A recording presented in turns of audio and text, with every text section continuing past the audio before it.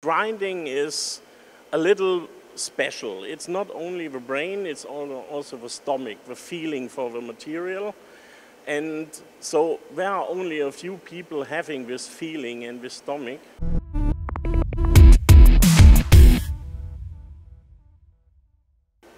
Many of you know the story of April 1st being April Fool's, right? But Hufschmied is no April Fool's, and this is not a joke, although the company did start on April 1st, 1991. And I have the great pleasure to be with my friend Ralph today, and we're going to talk a bit more about the company history, more than what I just gave you. So Ralph, let's talk about this story, the journey, the growth, the potential, everything that you want to talk about when it comes to Hufschmied.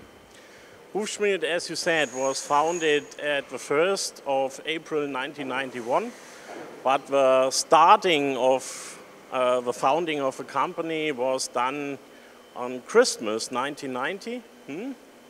And because my father was 49, working at a big tooling company in Germany as a CEO, and he thought about what should I do. And I was studying at the University of Munich, and my professor told me that I never will do it in a big company because I do not have a political correctness. So we both on Christmas were thinking what we will do in the next years. And on Christmas, we made the decision, hey, let's do something together. The old guy having the network, the knowledge, knowing the people, that's most important. And the young guy coming from the university with all the fancy ideas how it should work. And so we decided to stick together. We made all the paperwork, and in Germany it takes more, long time. And so we get the graduate of the founding of the company at the 1st of April 1991. So that was our Fool's Day. Well, yeah, your Fool's Day. Well, congratulations on that start. And I always love when I hear a family story of a dad and a son working together, creating this growth. And I know that you wanted to focus on quality. You wanted to focus on service for your customers. All of this was incorporated, right? But here, and not just in Germany, but here in general, in our industry of manufacturing, sometimes it's difficult to find the right people to make and do the grinding, right? Yes. So how did you guys solve that problem? We had the same problem, as you mentioned. We founded the company, and a few years later we started to think about doing of our own tools. Not only making the design and the process design, doing it by ourselves. So we built it, the first step of the company here, in stone, but we didn't manage to find the right people here, because grinding is a little special. It's not only the brain, it's also the stomach, the feeling for the material. And so there are only a few people having this feeling and this stomach. And it's in Germany, as I always say, it's like the same in Switzerland with the swatches. It's only one valley with 9 months of cold and 3 months of snow. And here in Germany, it's with Schwäbische Alb. It's the same. It's 9 months cold and 3 months snow. And there you find the people to having fun of grinding. Grinding in tungsten carbide or in other materials. So we tried to find the people, and the easiest way was to search for a company where the owner was in retirement or wants to retire, having nobody to follow him. And it took us at least 6 months to find a company. And when we managed to buy this company, but not for the machines and not for the plant, we only bought the company for the people because we needed them. And having the company, when we started to transform it to our tool styles, we were used to build and grind standard tools. But the way of our thinking or my thinking is a little bit different. So when we started and learned them to follow my constructions. And some people say they are a little bit weird. But today we are living from these weird geometries because they are different, but they work faster. So when I'm thinking about your story that you're sharing, starting in 1991, April 1st, the Fool's Day, right? The growth and expansion, thinking about what would be the best way to move forward isn't maybe by hiring a bunch of people, but acquiring the wisdom of some people who know how to do the grinding, right?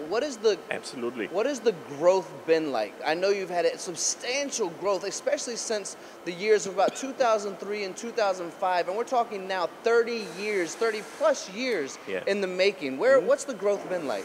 The growth was the first years as a consultancy. We started with two, my father and me, and so till, let's say, 2003, with the first building, we had around 20 people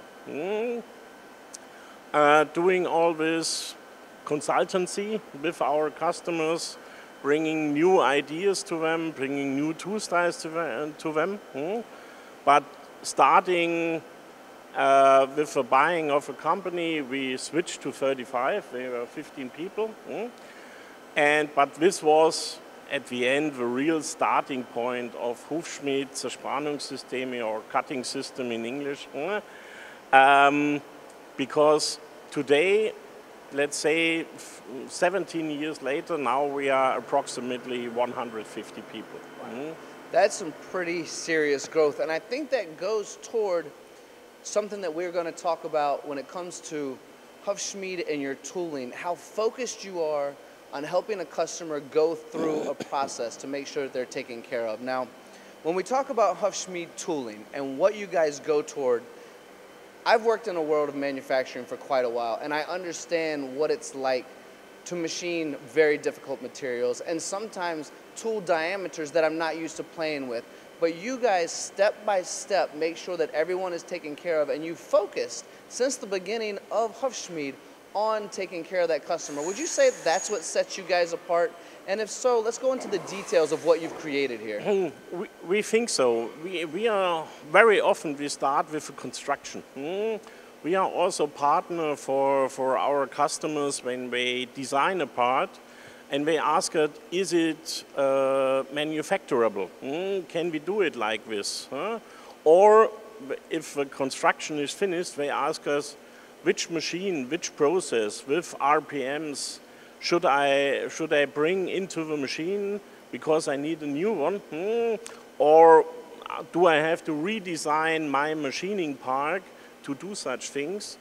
And so we are trying to help the customer also with these things, because we are thinking we are not a tool maker, we are a process designer. We think to get more knowledge what the customer wants to achieve. And we have in the moment 6 doctors working on material stuffs. So we are really focused to know as much as we can about the material we are machining or have to machine. And where we really are doing benchmark tests with different materials or the same material from different suppliers, you should not think that steel from supplier A is the same when steel from supplier B. Very often that's not true.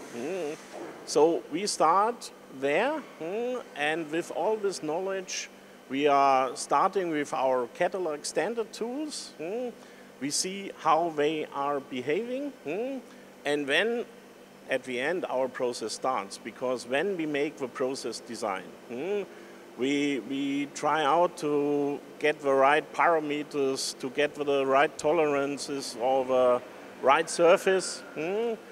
And this is our main issue with all our technicians outside. We have now 30 technicians outside only working for the customer to get the best fit process out of the machines and the machining part the customer has for the material and the part he wants to machine. And at the end, all is said in one sentence. For us, special is standard. This is something that I think is really different to most of our competitors we have, not only here in Europe, but all over the world. Special is standard is really significant to me, and I'll tell you why. I've worked in a world where I was machining platinum, Ralph, and all I ever received was drop ship tooling, and no one ever helped me understand how to machine it better. So having a company like yours to come in, take it step by step, help the process, save the life of the tooling, save the material, because the material is expensive, that's so important to me. But on top of that, we're sitting in a room right now where you have several machines, so if a customer can't actually do some of the R&D in-house with some of your sales guys going in to help them, you support them here in your facility as well, don't you? Yes, really. We have here now 6 CNC milling machines. And I think day per day we achieve 4 to 7 material proofs from a customer with a little description what the customer wants to achieve. And then we try to take a machine that is most similar to the machining part the customer has, and then we try out to find the best process and with the best tooling. And here we have six engineers working 5 days a week to find out which is best fit for the process, and try to show the customer also the parts. We have some samples here. For example, this is a little part. It's not really terrific and in design, but with our process design, the customer was used to have 12 tools and a cycle time of 28 minutes. Now, at the end, we have 4 tools and a cycle time of 2.5 minutes. Wow. This is our job we are doing. And if it's a good example, at least, but this is the way we are working. And this is what we want to achieve. And at the end, the customer does not care about the 4 tools. He sees only the 2.5 minutes because he makes plenty of these things. And at first he thought about 10 machines, now he is having 1. And this is important. This, to me, is significant. And you've nailed all the points, but I just want to reiterate for the audience right now. Think about that amount of savings that a team at Hufschmied can do for you. Think about that. All those tools for 4 tools. All those time savings down to 2.5 minutes. And then lastly mention maybe having up to 10 machines to do this process now can do in 1 machine. Overall, not just the cycle time, which is on the forefront of most of our minds about how much money we're going to save, how many more parts we can make, how much we can get done, but the tooling costs, the machine costs, all of it being able to be done is pretty much directly related to your service and support, the quality of your tools, and making sure your customer was taken care of. I know that has to mean everything to your customer, and I have to ask you something a little personal right now, Ralph, if that's okay. When you look at these tools, do you kind of see them as your babies? And when you look at the customers, do the success stories truly bring you the joy that you like to share with the audience? Yes, they are my babies, at least yes. But not only mine, I only have some research engineers, they also have good ideas. And we copied American way of working. And this is very hard also for the new engineers to learn coming here. We test. We do not think about, can it work? We try it. We make it and we try it. And every time to push the borders on a higher level. And this is something that's my point of view, my baby. I want to push the limits. And sometimes it takes time and we find some new limits, but with all the new technologies and the new machines, the new RPMs, you mentioned the 90,000 RPMs. 6 months ago, we gave a new machine to the Technical University in Augsburg, we have 150,000 RPMs, and we try out to find new processes with new tool styles for the next generation tooling. And at the end, the first steps we made, we can save 90% of the cycle times. And this is pushing the limits every time we try. And also with the engineers, we want to know when the tool breaks. We do not want to stop before. And we have, if you ask my wife, we have weird geometries. But we tried them. You see the grafters or the circunators. The first design, also here, when I talk to my engineers, when the first tools were coming out of a grinding shop, I think some of them would call the doctor to say, hey, try to bring him back to normal life. He's insane in the moment. But when the first time it's running, and you see it works like you expected, Tony, it comes, you know, it's good sex, really. Well, Ralph, I certainly appreciate you sharing this story. For everyone who's watching, this is Hufschmied. Think about it.